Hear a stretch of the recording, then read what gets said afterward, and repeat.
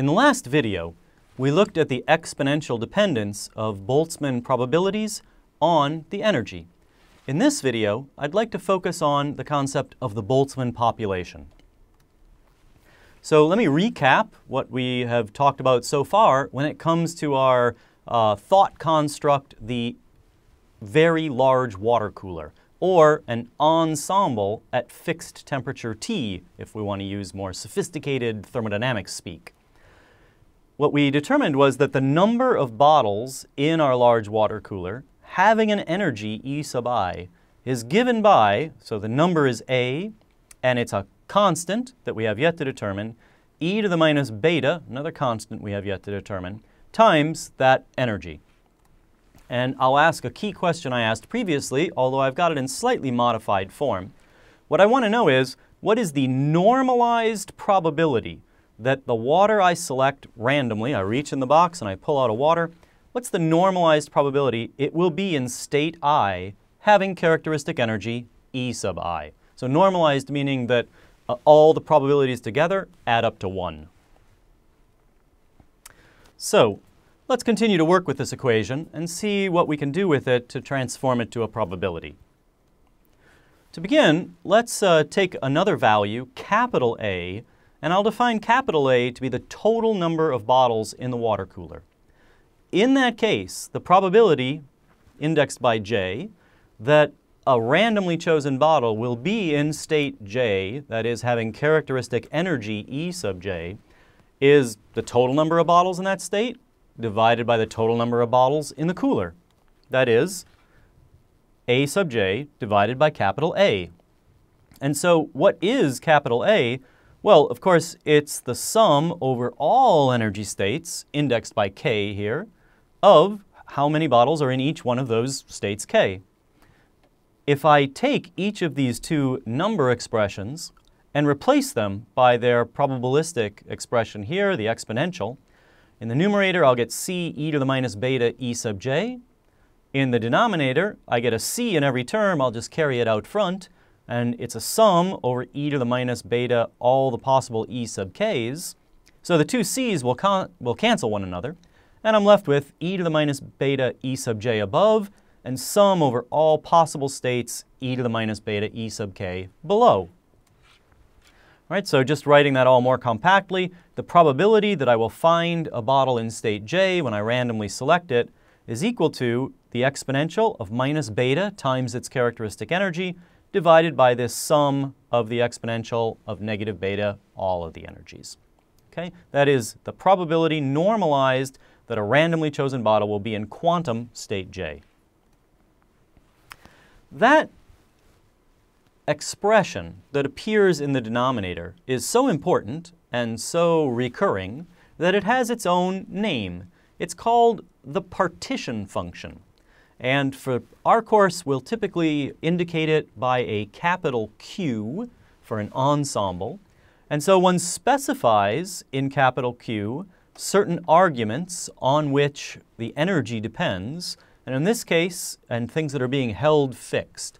So in this case, we're holding the number of molecules fixed in a bottle is our picture of an ensemble. We're holding the volume fixed, the bottle. And finally, we're holding beta, the constant, fixed. And so here is that expression then appearing in the denominator. Sum over states, indexed by J in this instance, e to the minus beta E sub J, and it is upon number and volume that the energy depends. Now, you can actually make a connection between classical thermodynamics and statistical mechanics, which is a bit beyond what I want to do here. It's more serious statistical mechanics, that allows you to actually derive what is beta. Instead, I'm just going to present it. Beta is 1 over Boltzmann's constant times the temperature. Right? And that has units of energy. If you look back at the units on Boltzmann's constant, you'll discover when you multiply times temperature, you'll have energy. So we could also write then completely equivalently that the partition function depends not on n, v, and beta, but on n, v, and t, because Boltzmann's constant is a constant, so beta varies with temperature. So if we hold beta fixed, we're holding the temperature fixed. That we sum over states e to the minus e sub j, now not multiplied times beta, but divided by kt. And I'll always indicate in formulae that it's Boltzmann's constant with a subscript capital B, but I'll nearly always just say K. I won't say KB. It takes too long. So let's think about this, this partition function. We see the mathematical form, but again, it's nice to have some intuitive feel. What does it mean? What does the value of the partition function tell you? Well, just for simplicity, in order to think about the meaning of the partition function, let's take the ground state of the system, that is the lowest possible energy.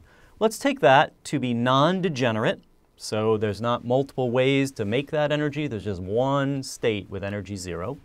And we will define that energy to be 0. It's arbitrary where you set it, we'll just pick that because it's convenient. Well, in that case, when I sum over the states, the very first state will be the ground state, and I'll get e to the minus 0.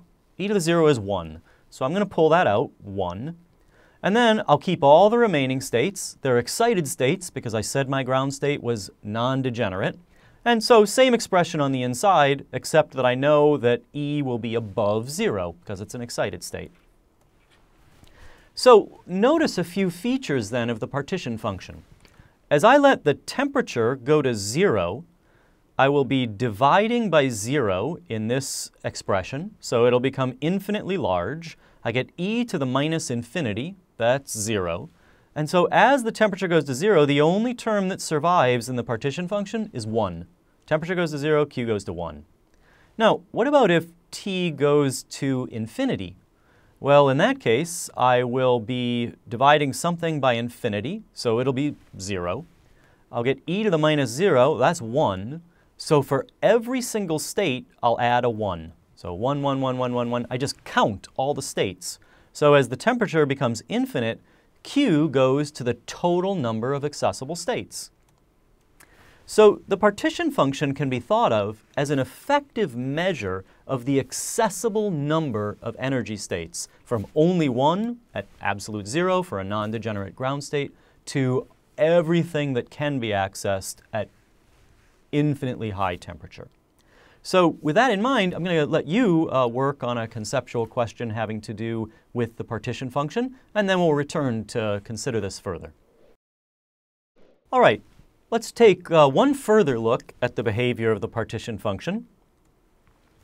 And what I want to look at is its behavior with respect to the density of states.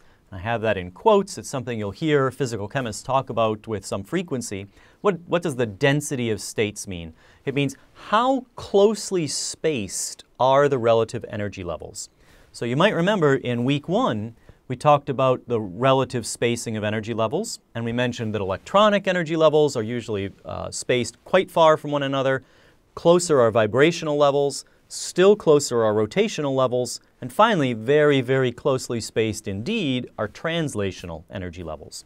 But what happens as these levels get closer and closer and closer to one another? Well, let's do the easy case first. Let's make them get very far from one another. That is, the density goes to 0 because they're so far separated.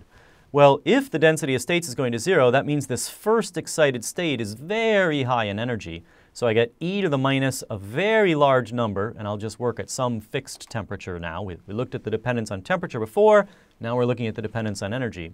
So e to the minus a very large number is 0. I get nothing. I'm back to Q equal 1. I've got one accessible state. On the other hand, as the density of states becomes infinite, so that means the first excited state is at 10 to the minus 94th joules, for instance, some incredibly small number, and they're all really closely spaced. Well, in that case, because this is such a small number, I'll really be taking roughly e to the minus 0. 10 to the minus 90 is pretty close to 0. And so again, this sum will do a whole lot of counting of states before the energy gets large enough that it actually starts to exponentially die off. And so as the density goes to infinite, Q will go to the total number of states, which itself will be infinite in that case. It'll be a continuum of states. So once again, just to emphasize that the partition function then is a measure of the accessible number of energy states. So if you ever see a number associated with a partition function, 5, 30, 10 to the 16th, that's giving you some feel for how many energy states can the system access at the n, v, and t that are specified. And let's actually take a look at a specific example to hopefully make that even more clear. And so first, let me focus on this graph to the left. So what I'm showing you here is for a given temperature, 300 Kelvin, and at 300 Kelvin, kT, that is Boltzmann's constant times temperature, expressed in energy units of wave numbers, it's about 200 wave numbers. And so let me imagine that my density of states is such that the first excited state and every state thereafter is up by 1,000 wave numbers. So first at 1,000, second at 2,000, and so on. So if I look, what I'm plotting here with the red line corresponding to this gap is, first off, what is the total partition function? And it's actually 1.01. So very, very close to 1, implying that really only one state is accessible, which kind of makes sense. Thermal energy is about 200 wave numbers worth, but I got to go up 1,000 wave numbers to get to the first state. And so plotted on the left is the fraction, that is the normalized probability, that would be found in a given state.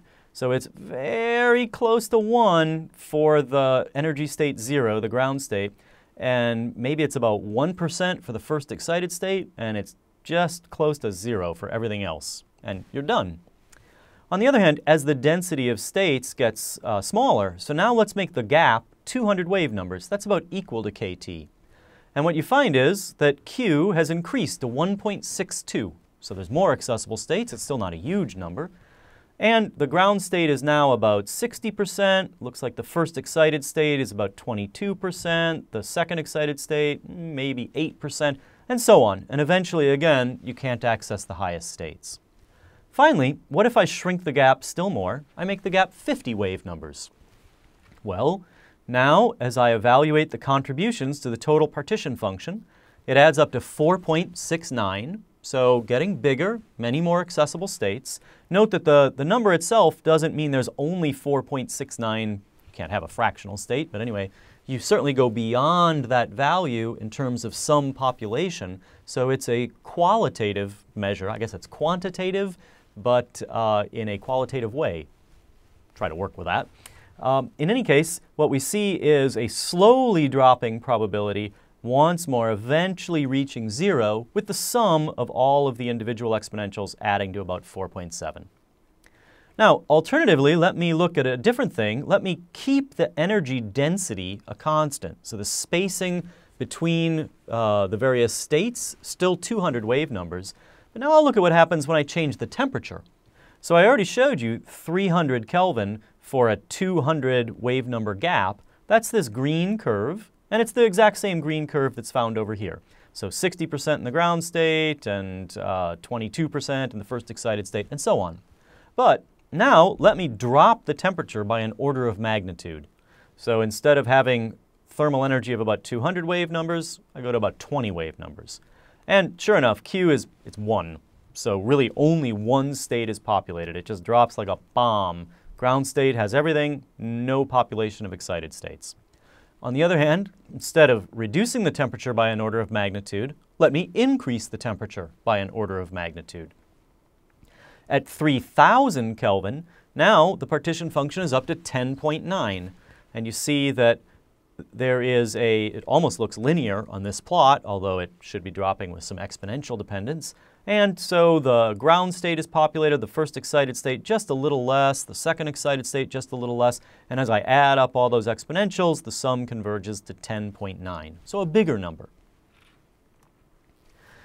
Let me finish then with the more complete mathematical expression that the probability of being found in state J, given a fixed n number of particles, v volume, and t temperature, is equal to the exponential of minus the energy associated with that number and volume, divided by Boltzmann's constant times the temperature, all divided by the partition function. This equation, which is a key equation in statistical mechanics, can actually be derived directly from S equals K log W. That was Boltzmann's famous equation. We're not going to do it that way, but just so you know, there are multiple ways to approach that particular problem, and Boltzmann approached it in the other direction as well. But this is one form of the so-called Boltzmann distribution law. It's a central result of physical chemistry and enormously useful for telling us what energy states we should expect to see populated in a system that is held at certain fixed values, in this case n, v, and t. So that brings us to the end of the sort of formal statistical analysis of the ensemble and probabilities and the partition function. I'd like to actually move next to considering how this analysis can give us insight into the properties of an ideal gas.